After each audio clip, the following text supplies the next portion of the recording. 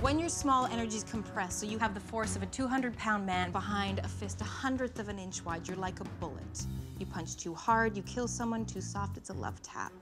In other words, you have to know how to punch. I was in prison for 3 years. I know how to punch. Show me. Terrible. You want to show me how to punch? Show me.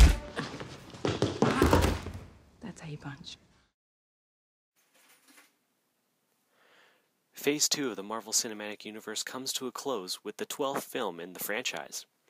Ant-Man stars Paul Rudd, who plays a burglar named Scott Lang, who stumbles upon an ant suit while on a heist set up by Dr. Hank Pym, played by Academy Award winner Michael Douglas. He, along with his daughter Hope Van Dyne, played by Evangeline Lilly, take on Pym's rival Darian Cross, as he has found a way to copy Pym's research and unleash chaos in San Francisco.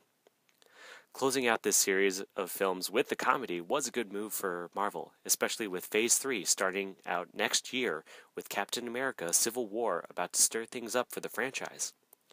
This was a very funny yet entertaining film for all fans that will sure excite them.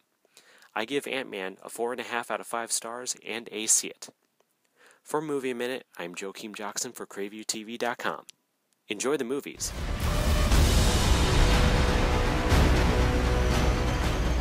Movie Minute is a CraveUTV.com and Joe Navy Productions.